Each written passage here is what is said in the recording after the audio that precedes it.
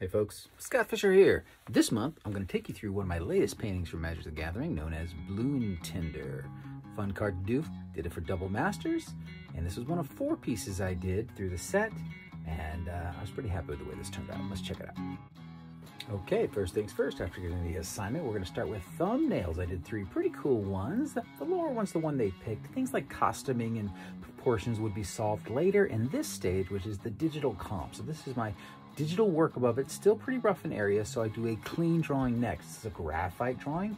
I then will scan this back into the computer, blow it up to scale. This painting, I believe, is 22 inches wide or so.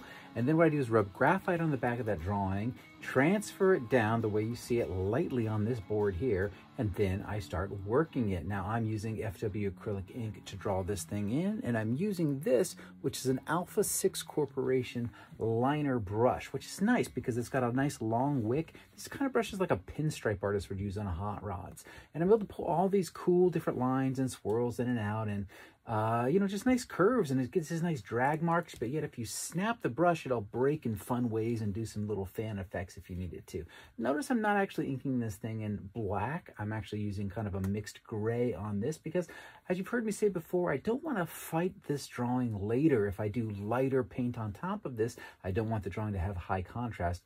I would rather reestablish the drawing in a bit, and I just need this as a guide. So this is my guidepost you see me doing here, all the way down to me outlining those lotuses on the bottom. And that's sort of a funny thing because you may have noticed all the lotuses in this painting. And that was something I added between the thumbnail and this stage.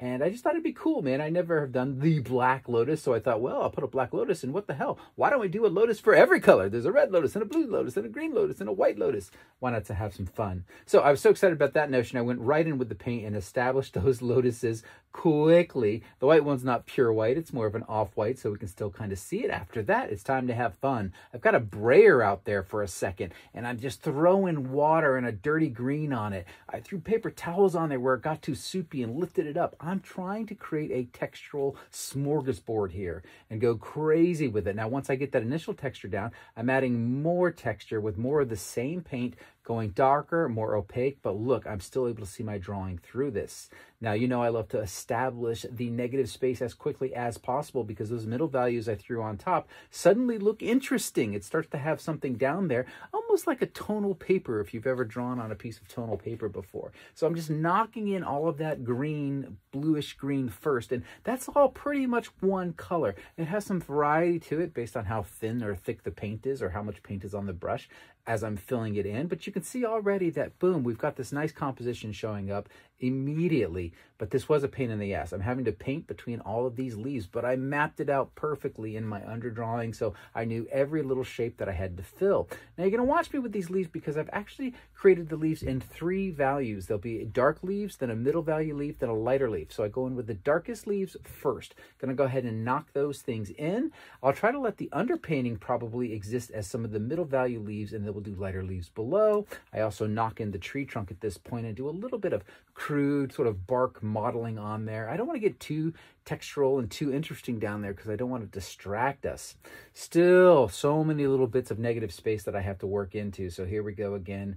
Just slowly filling it all in. Sorry, that's a little bit blurry, but you get the idea. Now let's do the lighter passage of leaves, and you can see here that there are indeed 3 values of leaves going on at this stage.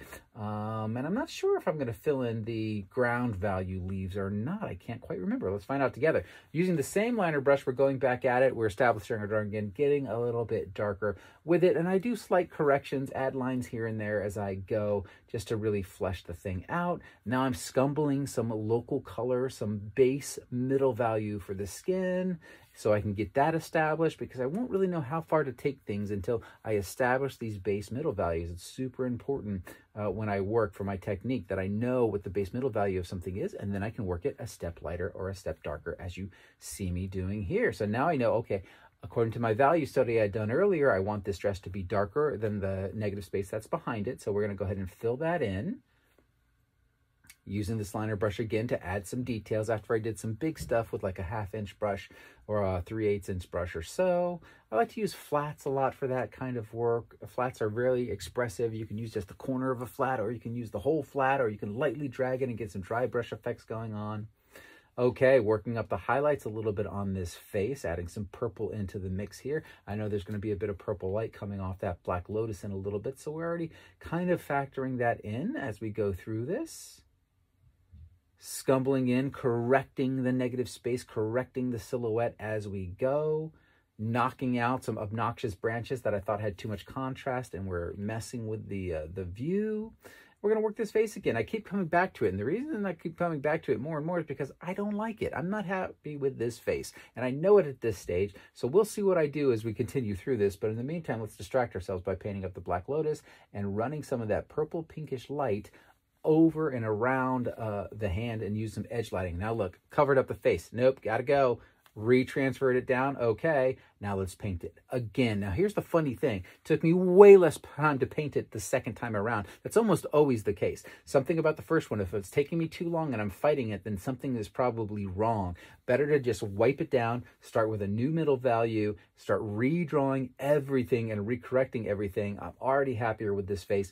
Throw in a bit more middle values, go a little bit darker in areas, correct the negative space where I changed the outfit around a little bit. Now we're doing the highlights once again, catching a little highlight from that black lotus that's off to the left, adding the blue, and oh my God, I'm feeling so much happier about that face. So now let's go ahead and continue to commit to some other things, like this little watering can that's hanging out in the tree. With them, we're just going to beat that up. I just did a bit of a core shadow on it and just did some edge lighting on it. Pretty simple stuff. Again, that's not the point of this piece. I don't want people to go, what a great watercolor, or what a great watering can. No, no, no. You want to look at that figure. It's all supporting elements. The other thing I did in this piece, as you've noticed by now, is that the planters that the lotuses are in are actually helmets. I thought that'd be a pretty cool idea. It's just something I came up with on my own. There's something about it that's sort of like life out of death, those sorts of things, maybe some sort of ancestral sort of thing going on here with these elves who work in these woods. Maybe they're vanquished enemies and they're growing life out of the death of their vanquished enemies, something like that. But I just